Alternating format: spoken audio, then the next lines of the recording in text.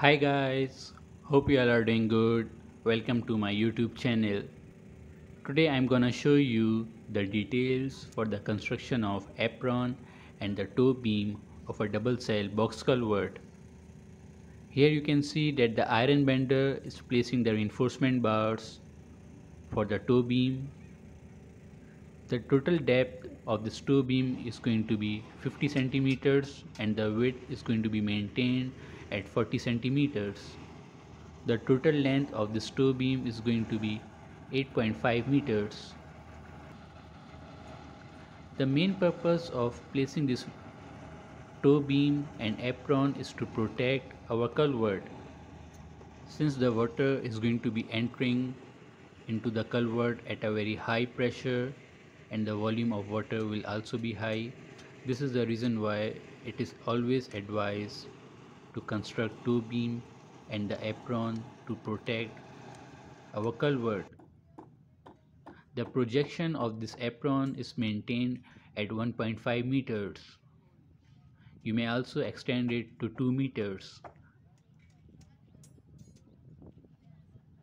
For the reinforcement bars, we have placed Y10 and Y12 mm bars. Around the toe beam, you may also provide the boulders which will further strengthen our toe beam. You may also see that the overlapping of the reinforcement bars has been done and it is maintained at 50 centimeters. It has to be maintained at a uniform length. Here you can see that we have started pouring concrete. For the concrete mix, we have maintained the ratio of 1 to 4. For each cubic meter, I had to use 6 cement bags.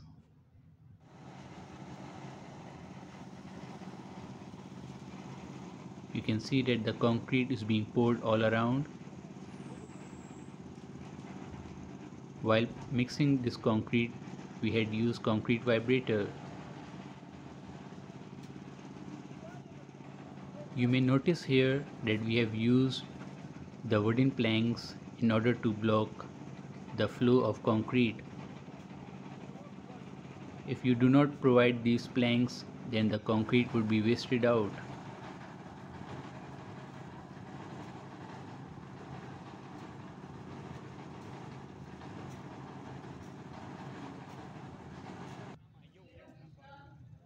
You can see here that the wooden planks had not been provided, and this is the reason why concrete was coming out of the toe beam and apron. As such, this is not the correct method and you should try to avoid it. So guys, this is it for today. I hope you found this video to be useful. Don't forget to subscribe to my channel. Until my next video, goodbye.